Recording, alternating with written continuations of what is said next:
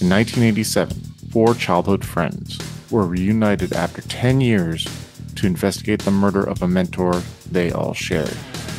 During this time, they unlocked the deep secrets of the past and found themselves exposed to the darkness that surrounded them. Soon it became more than a fight for justice, and instead it became a fight against the ultimate evil. 6 months later, in the winter of 1988, bonded by their knowledge of the dark unknown, they have decided to no longer be the victim. Now they seek out the deep roots of satanic corruption that hides in the shadows of society, all the while trying to mentor a new companion seeking justice for the death of his cousin. Institutionalized is the second story arc in the Chronicles of Darkness first edition story, The Ultimate Evil, set in Bismarck, North Dakota in 1988. Join us in this tale of satanic horror with Wayne, played by Adam, Che, played by Andrew, Alex, played by Mitch, Michael, played by Slavic, and the newcomer Derek, played by Tillman. If you'd like to contact us, you can find us on Twitter at twin_cities_VTM and on Facebook and Discord at Twin Cities by Night. If you'd like to help support the podcast, you can find us on Patreon at Twin Cities by Night. We hope you enjoy.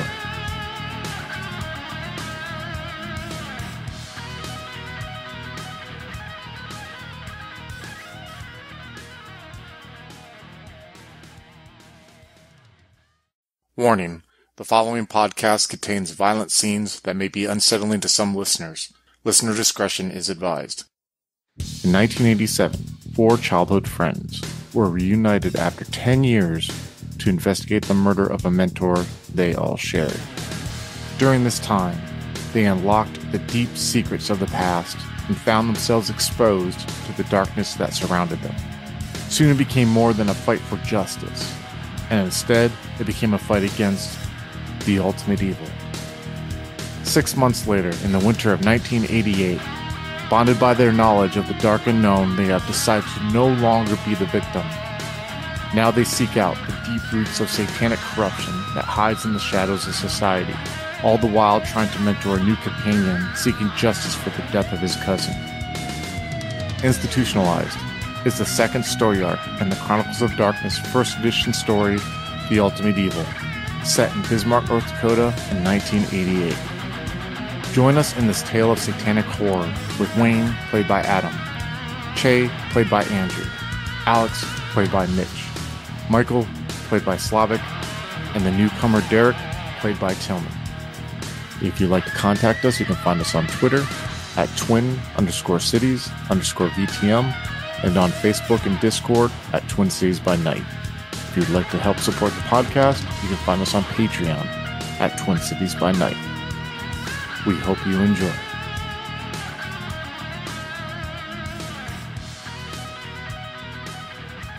Wayne and Alex, you both step out into the hallway outside of Otis's apartment. You're again welcomed with the dirty orangish carpet with the brown plastic baseboards and the white paint that's slowly turning yellow from cigarette smoke and age. You guys just got done speaking with Otis about his grandson, Toby, and you saw the desperation that he has in wanting to find Toby, but you also saw just how much of a burden Toby was to him. Not that he would ever say it, not that he would ever complain about it, but knowing that a man in his 60s, in his mid-60s, was having to raise a boy who has lost his parents, you guys could see it was taking its toll on him. But he still cared. He still was driven. He still had that fire to find out what has happened to his grandson.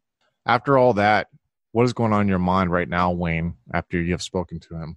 Wayne definitely feels kind of saddened by from what he heard from the old man. It kind of makes him think about himself as a young man, giving his dad all kinds of hell, and just the disconnect that he had with his father, and just like maybe his parents did the best they could for him. Maybe they were just kind of thrown into a situation like this guy here, and they just like weren't really like equipped to handle it properly or something like that. And Wayne just feels like a little sense of guilt, and he'll kind of take like a look around in the hallway, and he'll just be to Alex. He'll say, "Anything else you want to check out while we're still here?" He's just kind of trying to remove himself from that situation he just had with the old man. Alex will take a deep breath and he'll sort of look at the carpet, rub his boot into it a little bit, run a finger along one of the walls, maybe peel off a chip of paint. Nah, I think I'm good for right now. This place kind of bothers me a little. Yeah, let's get out of here. So you guys walk down the steps and you can actually feel the salt from the sidewalks outside as it rubs into this carpet, as it grinds underneath the soles of your boots. And you push that glass door that was in that little lobby that had the dirty tile on the floor that had those mailboxes, those copper-colored mailboxes that were nailed to the wall. And you push that door outside and you step out on the sidewalk, and immediately you're hit with the brisk coldness of outside. You feel your nose hairs start to freeze within your nose. And you see right away the plume of breath come out from your mouth as the warm confines of that apartment are no longer there, wrapping itself around you. And you rush to your car, and your car starts up on the first try, still warm from 30 minutes ago when you stopped in this parking lot. Blue Oyster Cult continues to play in the background. What are you doing right now, Wayne and Alex? Wayne is kind of doing that thing where you wait for it to heat up a little bit before you actually start driving. So the car will kick on and he'll kind of like wait to put the heater on, and he'll just be like rubbing his hands together and stuff, maybe going for a cigarette, and just he'll say, "What do you make of that man's story?" As Wayne goes for the cigarette, Alex is going to give it a nice long look. Just, it's so tempting, but he's got to keep to his new rules. He'll rub his hands together, sort of stick him in his pockets, and squeeze into his coat as much as he can. I'm still working my way through it all. The guidance counselor thing is really interesting to me. I don't know why. What's it about this kid's teacher that he likes so much? I don't know. Maybe they connected. Sounds weird if you ask me. I definitely want to talk to the guy. All right, let's do it. Should we call the guys? Yeah, we should probably give him an update. Why don't we just head back there? All right, let's head back. Yeah, Wayne is just gonna kind of pull out of the apartment complex slowly, mindfully, still kind of watching everything as he leaves, taking in the sights and just remembering the last time he was there as well. Yeah, I want to ask both of you guys some questions, but one with you especially. You said this dredges up a feeling of guilt because of what this kid is putting his parents through, but I mean, in any way, does it like hit you at all that this kid had went through a lot, though, like experienced a lot of loss at a very early age and everything? I mean, does that still make you feel guilty what you put your parents through? Was that because you feel that this kid has like more of a reason to be the way he is than you had a reason for being the way you were? Or yeah, pretty much. Wayne is kind of just like, I mean, he immediately recognizes that this kid's situation is obviously a lot worse than his was. And, Wayne even was telling the old man, "Oh, it's really normal for kids to just, act this way towards the people that take care of them. Like he probably just ran away. Oh, it's probably fine." But it does make Wayne think about just, himself being in like a camp, like, getting in all kinds of trouble as like a little kid, and just like already starting to create that like disconnect between him and his dad and just like stuff like that. But it's not really, he doesn't really see it as the same thing, but it's causing him to think, it's causing him to like remember just like, weird parental relationships and stuff like that. And it just like makes him uncomfortable for a second, For sure. And how does hearing, though, during that, you mentioned that you heard about the close relationship that he had with this Mr. McNulty, his guidance counselor at the school.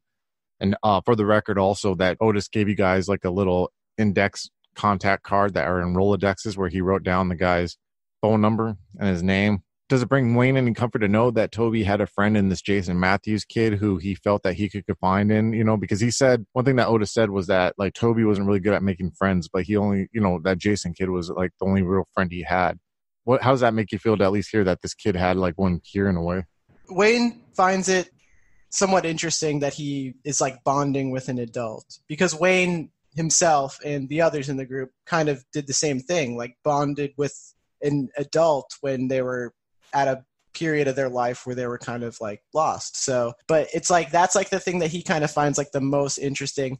He's not really that interested in the idea that he would like run away to his friend's house. Like that sounds kind of normal to him, but it is like interesting and somewhat relatable to Wayne that he would, he wouldn't go back to the school unless he could talk to this one adult. And it's like, why?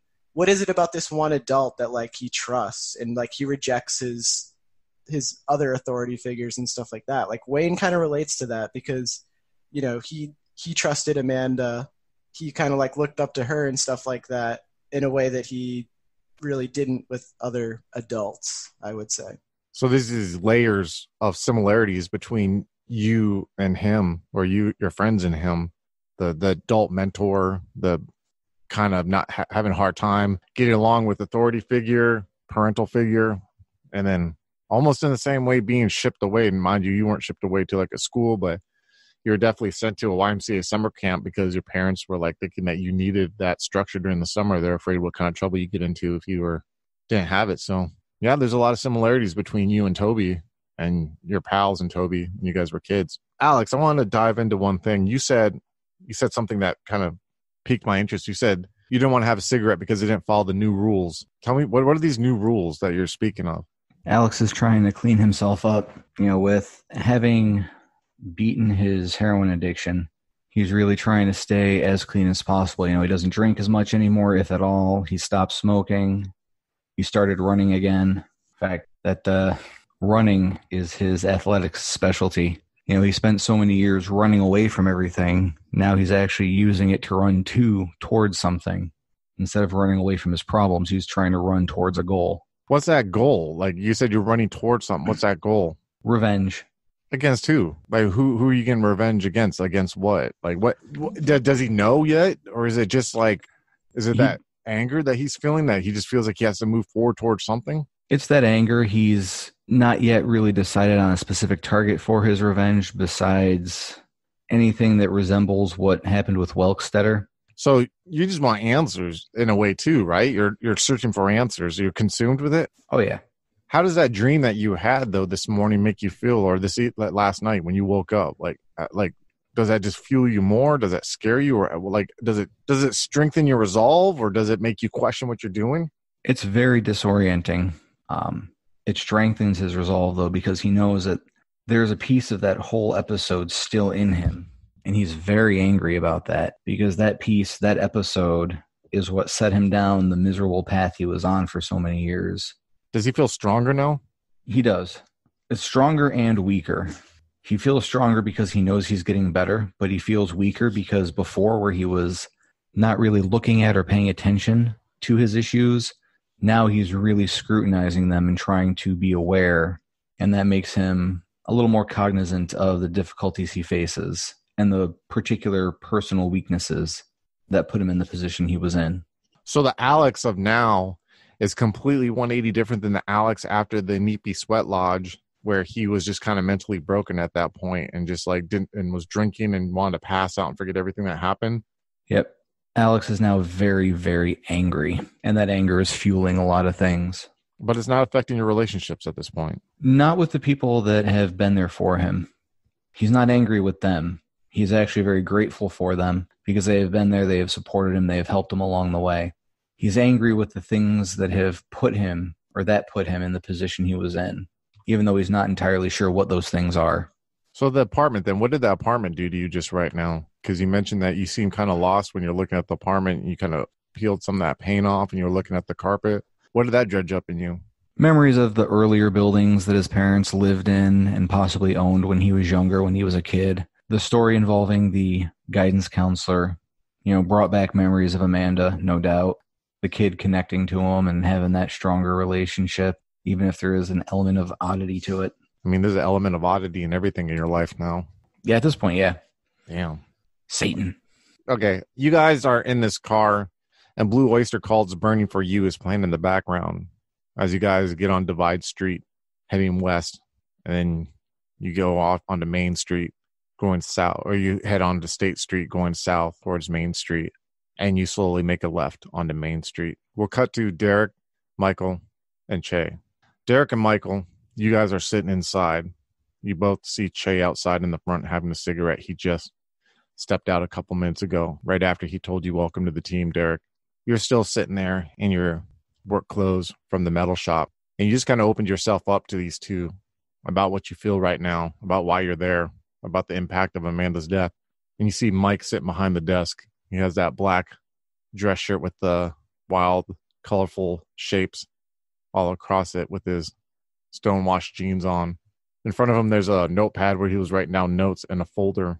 Michael, you know that in about a half hour, you're going to have Miss Samantha Buckley coming in. Che actually dropped off a folder at the beginning of the morning with pictures he took of her husband, Charles Buckley. Samantha Buckley actually hired Dakota Investigative Services to confirm her suspicions that she had of her husband was having an affair.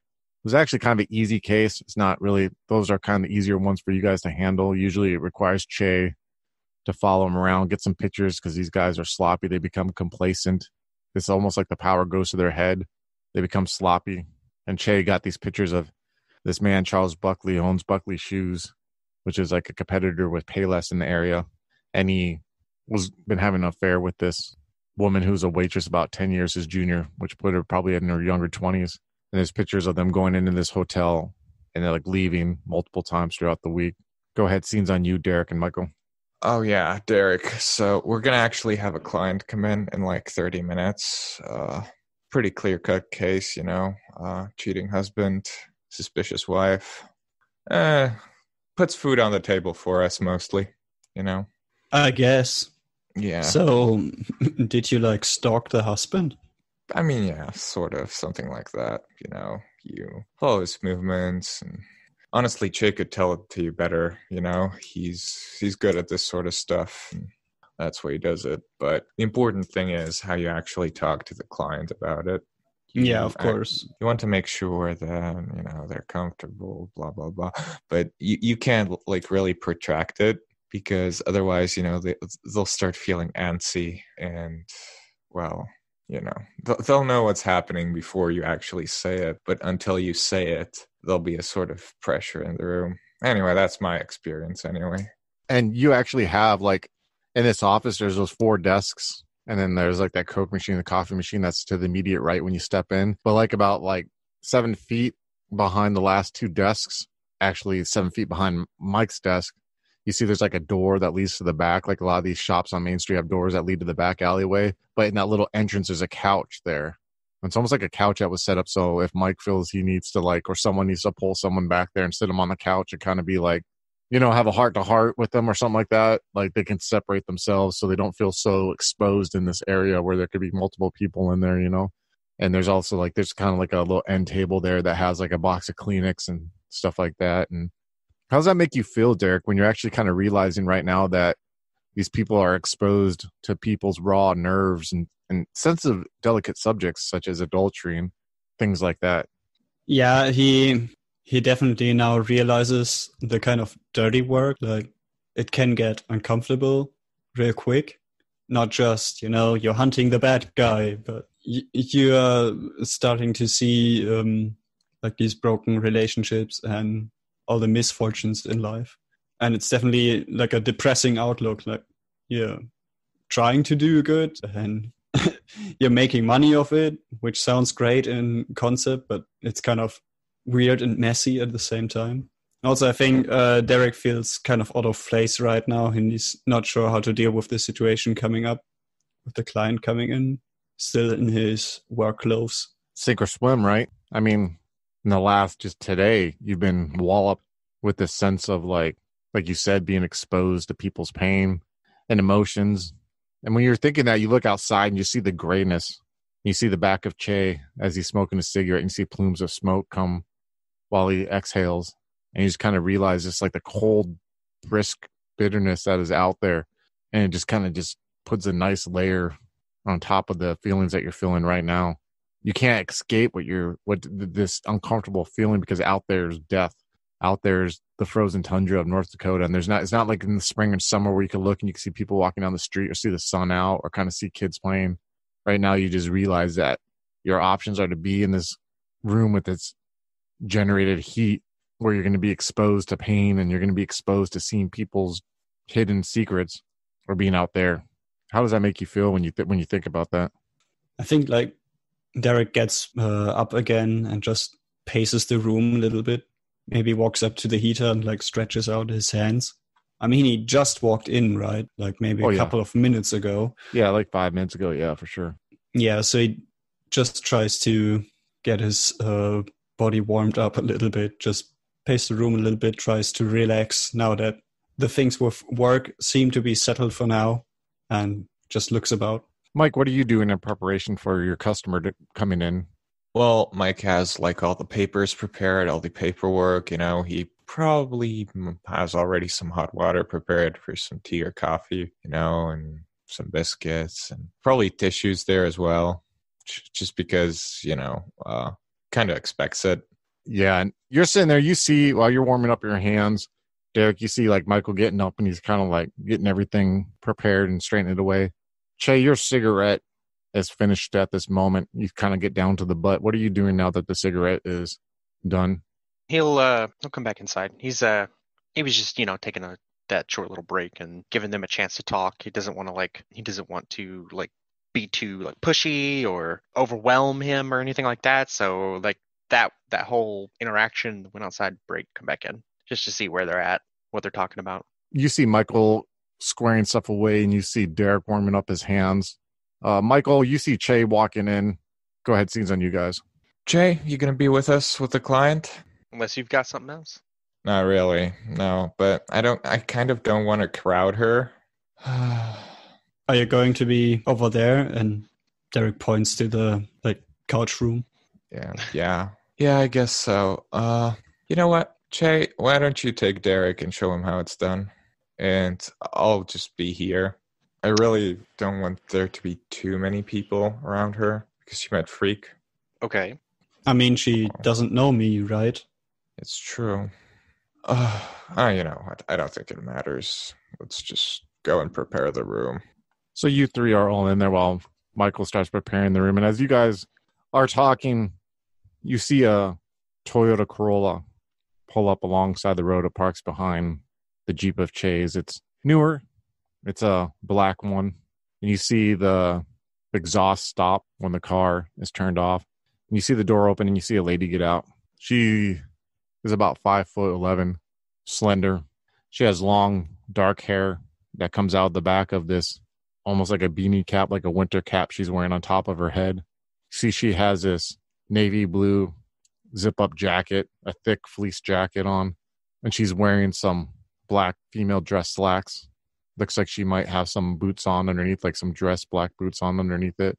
You see that she has this skin that's a very, very light caramel color, almost like she may be Italian, a couple generations removed. You see that she slowly walks over the curb of the sidewalk, not to step her foot into some slush that's in there. You see the plume of breath coming out as she rushes kind of as briskly as she can, making sure not to slide, even though there's sand and salt that's on the sidewalk in front of the business.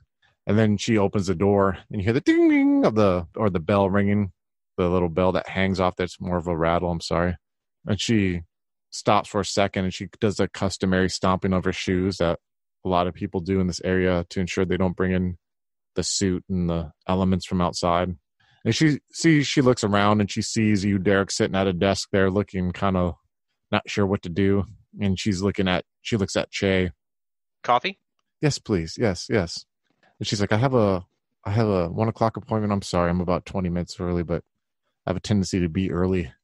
It's a bad habit, I guess. And she just kind of smiles warmly at you. 2 sugars, please. Yes, ma'am. And she just kind of stands there and you see and she takes off her jacket. She unzips her blue fleece jacket and she takes off and she takes the hat off and kind of puts it on the hook of the coat rack that's there by the door. See, she has this turtleneck tan sweater that's pretty thick on, and she just kind of takes the string of her purse and kind of grasps onto it with both hands. You can kind of get the sense that she's a little apprehensive of what's going to happen. And she takes the cup of coffee from you and she thanks you and she kind of just nods to you and she's like, I'm sorry, this is my first time. And she just smiles and she's like, I'm not sure what I do right now. Just gesture why don't you have a seat? And she goes and she sits on. Are you gesturing to one of the desks, like a chair in front of the desks, or are you to the couch? Well, I mean, he was getting a whole area ready, so I assume there. Okay. And she Just it's more casual, right? Like it kind of just relax, sit back, just to make somebody feel comfortable. Exactly. And she's like, "Oh, thank you." And she goes and she sits on the couch and takes her purse off her shoulder and puts it next to her and starts sipping the coffee. So I'll just take a seat like across from her somewhere, where like I can just observe her body language and everything, and just and I'll say to her, "My name is Chayton Thompson." Nice to meet you. I'm Samantha Buckley. All right, Samantha, why don't you start? Well, I guess I want to know, is he fucking cheating on me? Or am I just losing my damn mind? Can I have a cigarette in here? Do you mind if I smoke in here? I'll look at. I don't remember if we established a rule. I went outside on purpose because. I mean, I'm pretty sure everyone's fine with it during this time. Oh yeah, Yeah, you have a nice crystal ashtray that you can pull out. Mike, you've learned that some people don't like smoking, some do. So you're ready for when they smoke. So you can just like, oh, hey, look at what I got here. I got this nice ashtray. Here you go. And she pulls out this cigarette. Those old snap cigarette cases that ladies used to have, and she has like a pack of 100s in there. And she pulls out a Virginia Slim and she lights it. Just kind of like shrug when she asks, and just then she does that, and he slides over the. I imagine there's like a little coffee table or something. Mm-hmm. Yeah. Oh, Okay, yeah, there's a so, coffee like, table in front of it. Yeah. Set the ashtray down and just wait for her to continue. I think that he is. I just need confirmation. And you see, she just kind of like, when she says, I need confirmation, you see her neck and her head goes back a little bit, like she's like, it's almost like someone saying, yep, I'm ready for the shot when they're a kid, even though they're deeply afraid, but she's trying to feign strength right now. And she takes a long drag, and she's like, let's just get this done with. Did you find out or not? Please just tell me. Well, I followed him, and it's going to be hard for you, okay? Oh, God. I caught him with another woman. Oh, my. You see her hand just with the cigarette, just kind of, she puts her face into it. Now, I took some photographs if you want to see them, but if you don't, that's fine too. But we have the proof you want. And you just hear the breathing from her. She just like puts her face out of her hands, and you see her eyes are a little watery. She's like, let me see the pictures. Okay. So I'll get up and go over to where I guess that the pictures, like Michael has them somewhere, since I handed them off to him before. Yeah. And Michael would bring her the tissues. Okay. So like over to his desk, wherever he's put them, and retrieve those for her. She takes a Kleenex and she kind of dabs under her eyes. And you notice that she has like this very beautiful complexion of skin, like she's not wearing a lot of makeup. And she just kind of dabs it, and she's like, and she just takes the folder, takes a deep breath, opens it, and looks down at the folder. And there's this uncomfortable, Derek, you're watching from like the desks, and you kind of see Mike's kind of hovering like 5 feet away, but you see Shay's very warm with her, close to her, but not in a respectful distance, And you just kind of see slowly she's looking at one picture, and then another, and then another. She puts the folder down. She sits back and takes a drag of her cigarette. What do I do now? Suppose that's up to you. I need you all to give me a wits and empathy roll, please. Tell me how many successes you got. All 3 of you. I want to spend willpower on this. Awesome. Holy shit, 3 successes. Very nice. I had none. Damn. What about you, Michael? I have 1. Okay. So, Che, you're just looking at her and you're kind of like honest with her. You're like, I don't know, ma'am. It's up to you. And you're sincere when you say that, It's really kind of hard for you to make the case. And Mike, you're kind of the same way. But Derek, you're observing this from an outside perspective. And maybe it's everything you experienced today. Maybe it was seeing your coworker getting laid off and seeing the emotional output that he shared in front of you. But when you see her say that, you realize, you see her jaw clenching, and you're like, oh no. Like you don't think, oh no, like something bad's going to happen, but you're like, oh, she's about to like let loose here, I'm going to give you an option to do something before you feel like she's going to have an emotional outburst. Do you choose to do anything beforehand, Derek? Just give me a moment. Go ahead and think about it, yeah. Yeah, so you're saying she's going to have a breakdown of sorts. Yeah, she's going to get emotional. Mm-hmm. You can see it. Just like your buddy did, your coworker, I want to call him a buddy, did in the car, just something traumatic happened. And he's about, you see when she asked that question, let me rephrase it. When she asked, so what do I do now? You see that she didn't ask that expecting an answer that's going to lead her a certain direction. You see, she said that because she's about to let loose verbally with how she feels. where these two kind of are seeing like, oh, she's maybe asking us sincerely our honest opinion, our professional opinion, and we can't tell her, Yeah, like this is not a situation to like give legal advice, like blah blah blah. You could go to the lawyer and blah blah, move to your Exactly. parents, blah blah. Yeah. So I think Derek is like seeing the change, but he's not gonna stop her. He's not gonna interrupt her. I think he would just maybe quietly close the blinds or the door so she feels more comfortable in the room, like secluded a little bit. I like that. I like that a lot. And you see that, Mike and Shay, as she says that, you see Derek slowly get up and he goes to the front and he kind of like closes the blinds. And then she looks towards you, Derek, and you just see the smile, like a gentle kind of smile. And she looks back, and then that seriousness comes. She's like, what am I supposed to fucking do now? Am I supposed to go on welfare now? Am I supposed to think his fucking, this asshole can afford to pay half his paycheck for me and my kids to be able to survive? Or do I go back and do what my mom says and go back and work on my marriage and make it to where he doesn't sleep with another woman? My mom says this is my fault. My mom says that I'm not doing something right at home. Do I become like my fucking mom and I sit there knowing that my husband's going around fucking around on me and the only reason I'm not is because I need security and I need someone to take care of me and I can't take care of my fucking self? I can't look at my kids in the face with any sense of pride. I can't look at them because I'm ashamed, because I know I'm willing to sacrifice what I know is right because I'm afraid to be out on my own? Is this what I do now? Is I do what every fucking person in this fucking shithole fucking town does and pretend that everything's fucking all right? Or do I leave my kids with this asshole knowing that he probably won't take care of them? Do I go get revenge? Do I go fuck the first guy that I find, go into fucking Mandan and find some piece of shit and fuck him and get revenge? What do I do?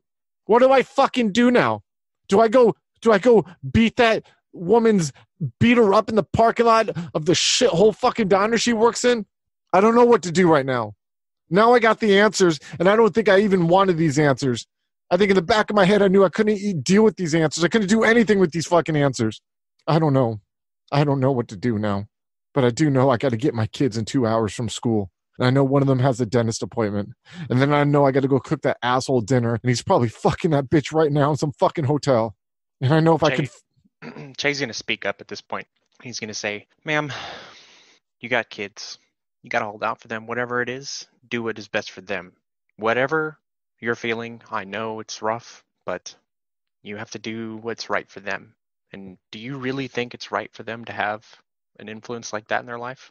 And do I need to make any kind of like social role or anything? Like, yeah, let's have you roll a presence and empathy roll, please. Let me use willpower on this one too. All right. 3 successes. Okay, so you for a moment, you're hearing her. Before you say it, you kind of move your face in like 3 inches, just 3 inches closer. You learned in these throughout life, and you learned in these last 4 months, the concept of personal space.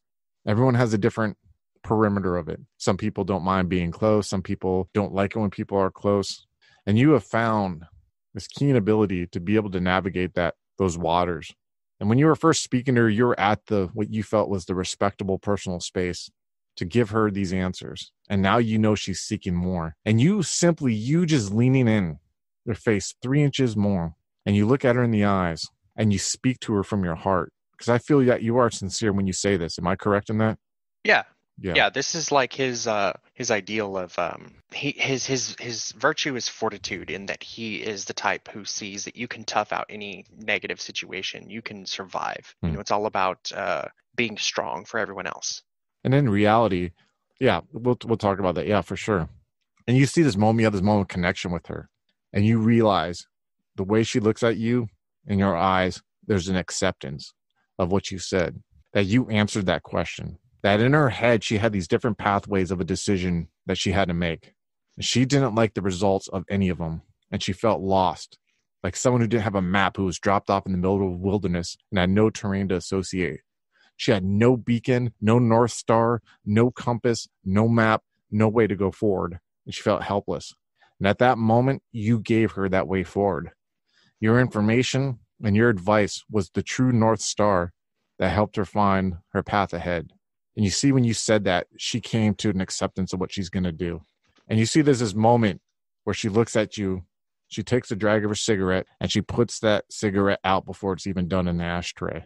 And you've seen that same simple little gesture by your pals, not but 6 months prior when you were at the main bar and you decide you're going to go to New Rockford and talk to Calvin Welkstetter. When you all put out your fucking cigarette and said, when we're sober tomorrow morning, we're going to get in this fucking, in your Jeep, we're going to drive there and we're going to get fucking answers. And you saw that determination and strength that you took it out on that fucking cigarette, that Virginia Slim. She just mashes that motherfucker in the ashtray.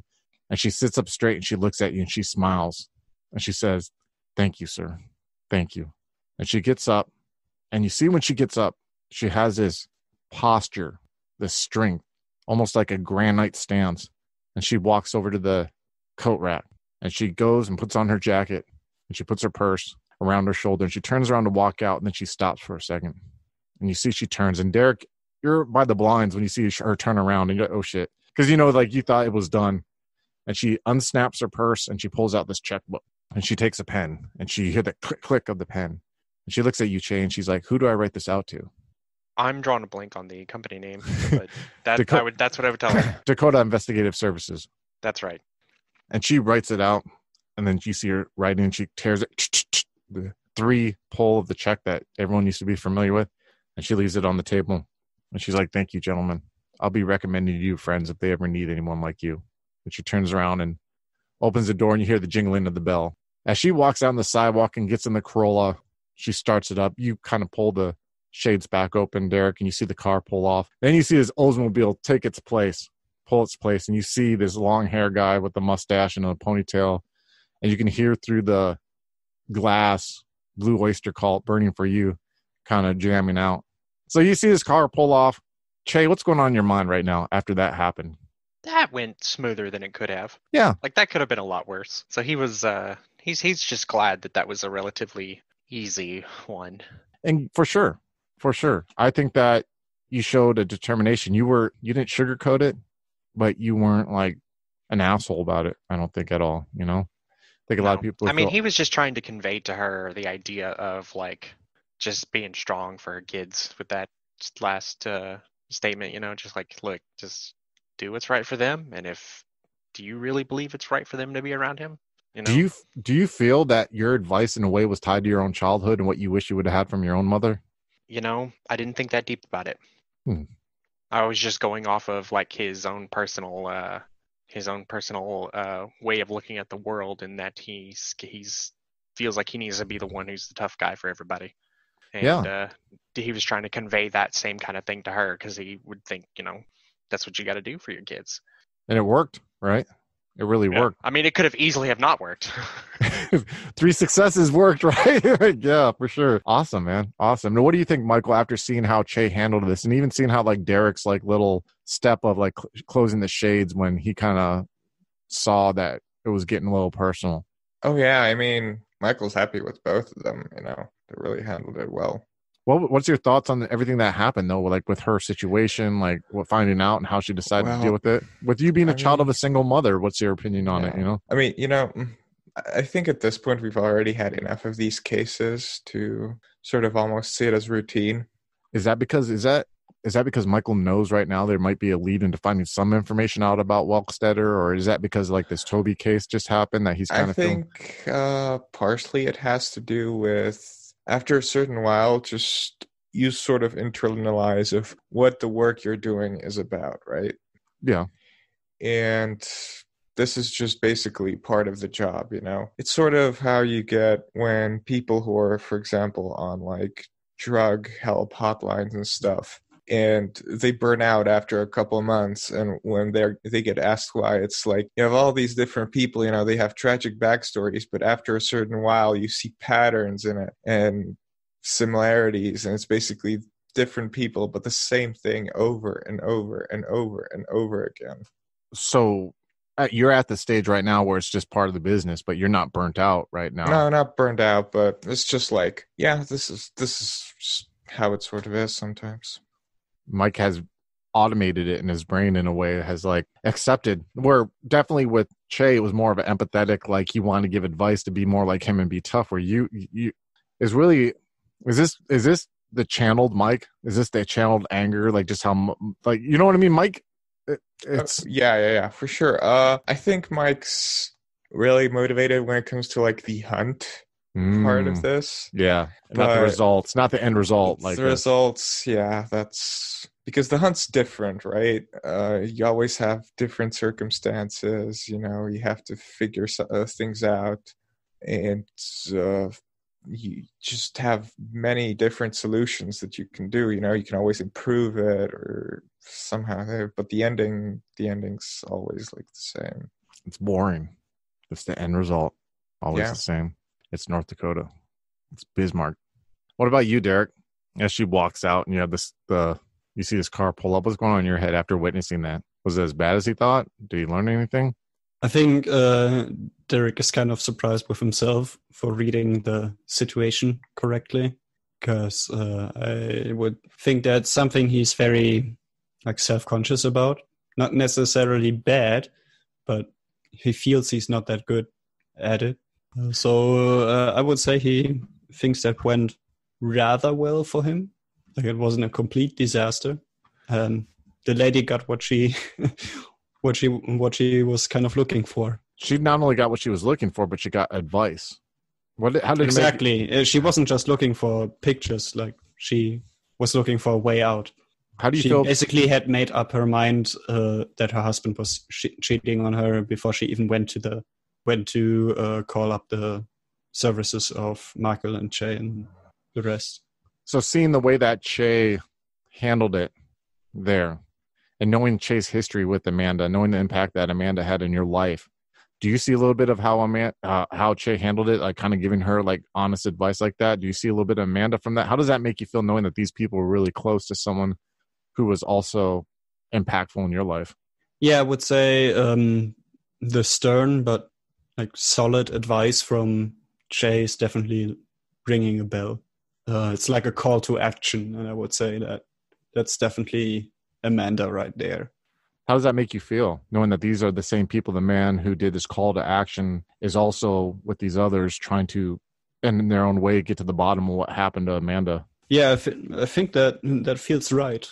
Like things are falling into place, and yeah, your face says enough, right? Is that like the look? That's how. For those of you who can't see Tillman's face, it's more like hey, like this is working out how it's supposed to. We're in reality. This day's been pretty shitty for Derek, you know what I mean? And now he's having a moment where like, oh fuck, like is this where I'm supposed to be? And it's like a really warm feeling, I'm sure, you know, knowing that there's an acceptance that you're in this place and that these people accept you. And when you have that moment, the door opens up and you see Wayne and Alex stepping through. Go ahead, scene's on you guys. Was that just, and I'm like kind of taking note of the car leaving as I come through the door. Was that just, did you guys just tell her? Yep. Yeah, Che did a good job. And then I noticed Derek, and I'm just like, hey, Derek. And like Wayne is just like instantly kind of happy that he's there. Wayne was kind of trying to push Derek towards the group, I guess. Yeah, Derek definitely recalls your face, especially. So Wayne would probably grab a seat on the couch, and he kind of like takes his jacket off and just sets it over the arm of the couch and starts to kind of like untie his boots, and he's just like talking to Derek. What are you doing here, man? I'm happy to see you, I gotta say. Yeah, Wayne, meet our new employee. Get out. Really? Yeah, that's right. Wayne will kind of do the friendly like arm punch. All right. Welcome to the gang, Derek. Oh, hello again, folks. I'd like to tell you about the Facebook group we run called White Wolf and Onyx Path RPGs, Gameplay and Media. Have you ever wished you could have an easy way to find gameplay videos and podcasts, or just media in general that deals with your favorite White Wolf role-playing games? Or have you ever wished you could find a forum to share gameplay that you have recorded? One that won't be drowned out by random posts and discussions, so that your media could get the attention you deserve. The group is specifically run with the sole intent of it being a one-stop shop for people to view or share media involving the games we all love.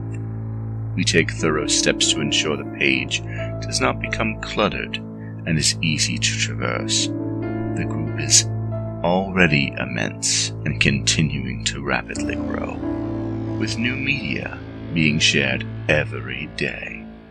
Stop on by. We hope to see you there.